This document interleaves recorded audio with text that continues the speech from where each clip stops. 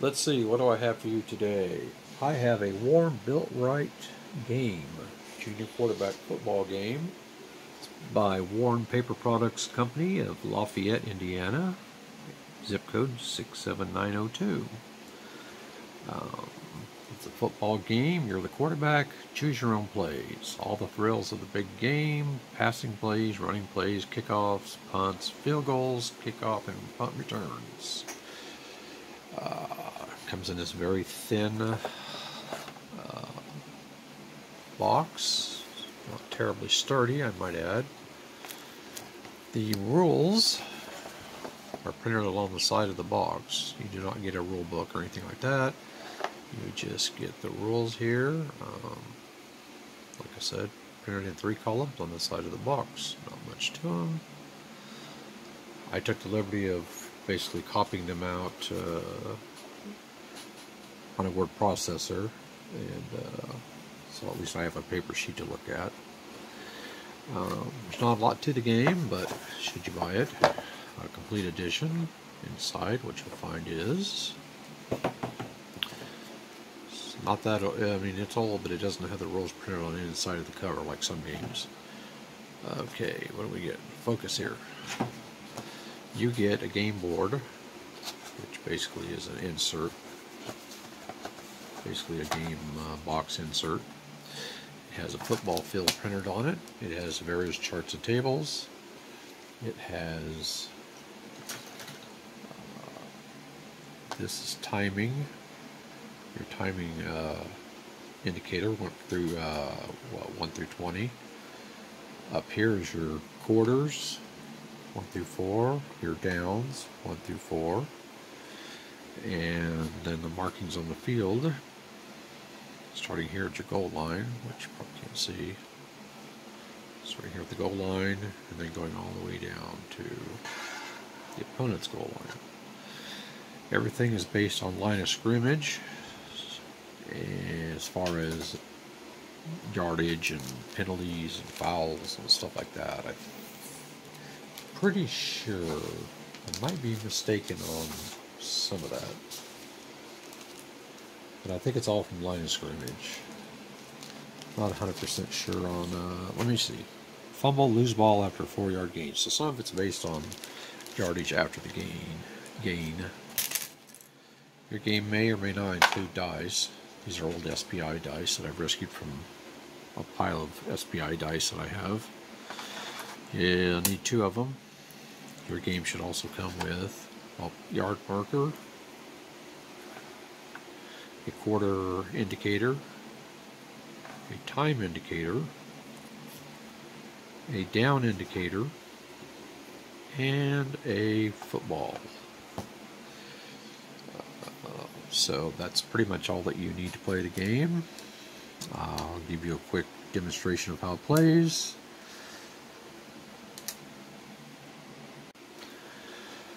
This game doesn't really have a date on it. I think it goes back to the early 60s. I couldn't find any kind of copyright date on it, on the product itself. If you happen to know what it might be, leave me a note in the comments.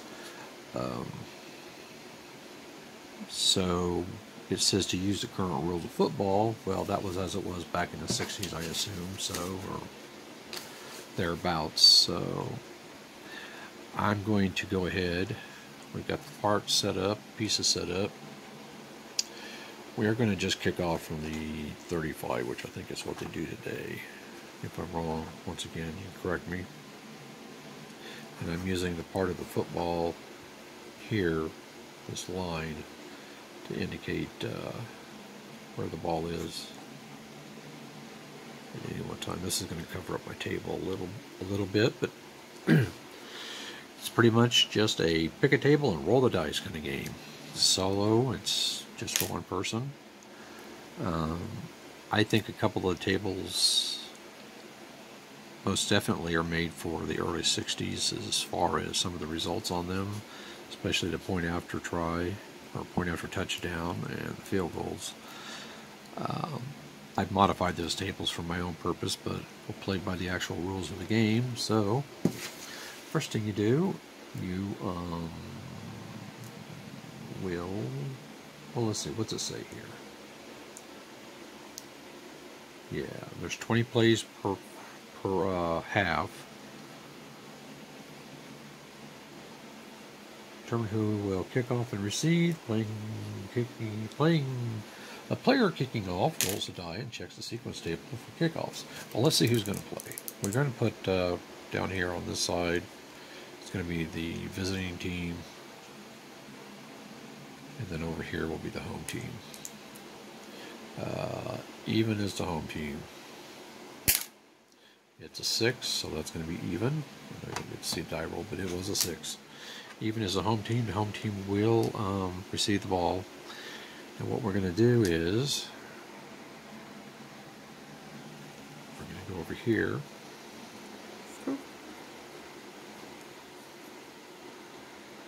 And we are going to look at the kickoff table. And we're going to roll 2 dice.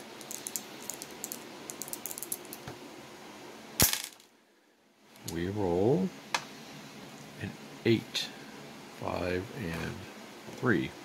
So we're going to look down the 8 column on the kickoff table. Or, yeah, to the 8 result. That's a 50-yard kick. So, for the 35, 45. Did I say it was? 50-yard kick. 55. 50-yard kick would only put it on 35. That can't be right. Here, let's start that again. I'm very bad at math. There's 10, 20, 30, 40, 50. Takes it down to the 5-yard line. There we go. Now, we're going to run the ball back. And in that case, we'll use this table right here, the kickoff and punt return. What do we got? We have 4 and 3, a 7. And we'll just use it on this table, I guess. There. So a 7 on that table indicates a 7-yard return. Or wait, what was that, 8? No gain. So there's no gain on the table. The receiving team will take possession of the ball on the 5-yard line.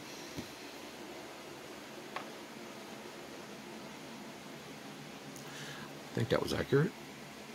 If not, it's just a demonstration. This isn't like a real game, so we're just doing a demonstration. All right, now what the offensive quarterback or the offensive team will do is pick a play from any of these plays, other than kickoff return. You know, you can't kick a field goal unless you're within the 30-yard line. So we can pick left end run, left tackle, left guard, center plunge, right guard play, the right tackle, or an end run on the right side. We can also do a long pass or a short pass. Well, let's go with a right guard play. So we're going to pick this play. Like I said, it's solo, so the defender doesn't really get to do anything. And we will roll 2 dice. Result is a 6, the right guard table. And a 6 is a 17-yard gain. So then you'll come back over and you'll move your line of scrimmage 17 yards. So there's 10. And then we'll go 11 and 12. Let's kick it down there. And then the football will be there too.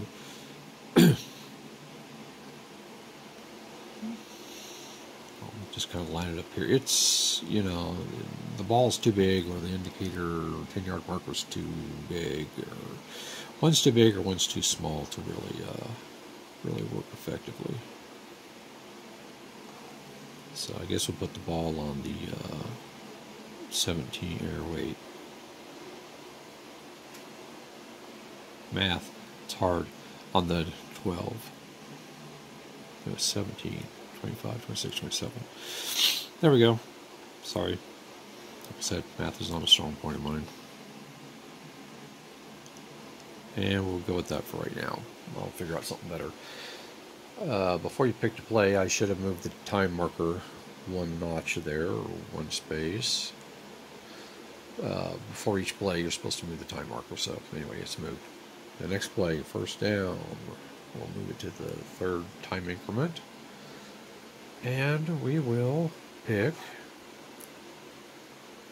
let's play a left tackle up there in the upper left-hand corner. We roll 8 on the left tackle. That puts us at a 3-yard gain. So we gain 3 yards. 1, 2, 3. We'll move the down marker. Second down. And it's second down and 7. So let's try a short pass play.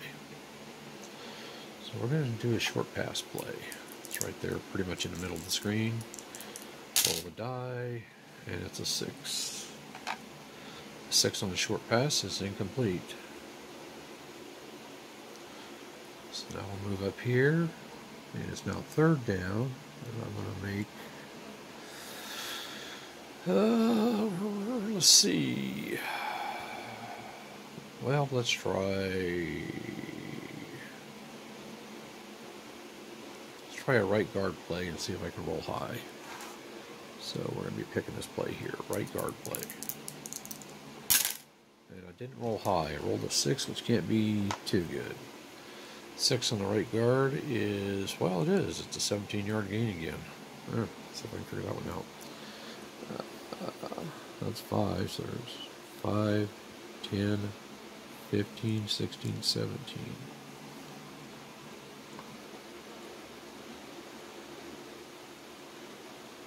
Okay, and we move the first down marker.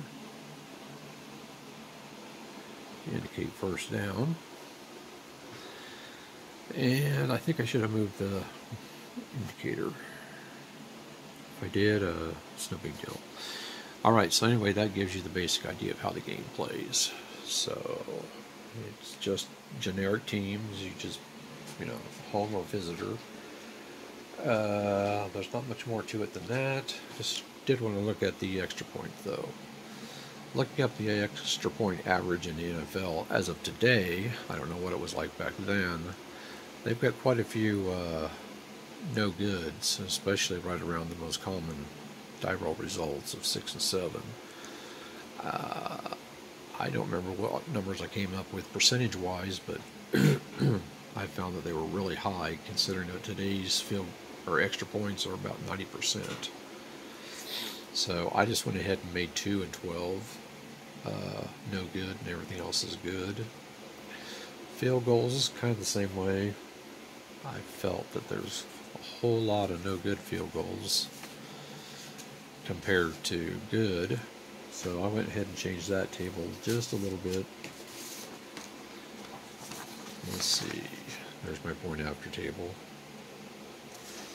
And then the modified field goal table, I just chose 2 and 3 and 11 and 12. That might give a lot more good results than it should, but I'd have to play with it to know for sure. But I think that gives you better chances of kicking field goals since you have to get to within the 30-yard line. Now, granted, you would normally in real life, IRL, add 17 to that, so that's going to reduce your chances in real life, but I don't know. Anyway, I just feel like you get way too many no goods on the field goals. Although your most average results will be good. I mean, 6 and 7, 8 should be good also, I think. But anyway, it's something you can tinker with. The game is eminently tinkerable. I even added a variant rule on guessing right and wrong plays. You do it randomly to kind of give the defense a little bit of oomph to it if the play is guessed right, which is determined randomly basically, since this is a solitaire game. But anyway, that's pretty much it for Warren Built Rite's junior quarterback football game. I found it on eBay for $20 postage paid, so it wasn't a bad deal. And like I said a while back, I brought to you Warren Built Rite's Swish basketball game. So my collection is now up to 2 games. I don't know if they put out a basketball or baseball, but it'd be nice if they did. But when you own your own paper company, I guess you can produce whatever game you want to produce. So anyway, that's a look at that game. And yes, I have SBI football. So one day we'll take a look at it. So until then, we'll talk to you later. Bye.